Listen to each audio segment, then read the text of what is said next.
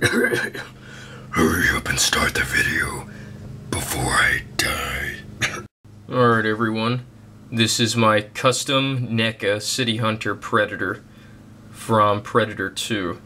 Now this guy just got released in stores, and I thought it'd be a cool idea to give him a battle damaged repaint here. And then I dremeled out his stomach area so his smart disc could fit in there, just like in the movie when Danny Glover shoved that in there and Predator's arms started flailing around and he started making noises. But yeah, cool thing about his little bloody nub here is I wanted to, you know, if I'd ever get tired of looking at his nub, I could just plug in his little other arm, and I gave him little pegs in here, so voila, he's ready to annihilate.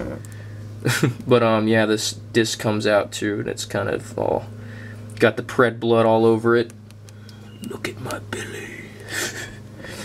But yeah, this is my customized City Hunter Predator. And I guess you guys let me know what you think about this. And yeah, thanks for watching. Later.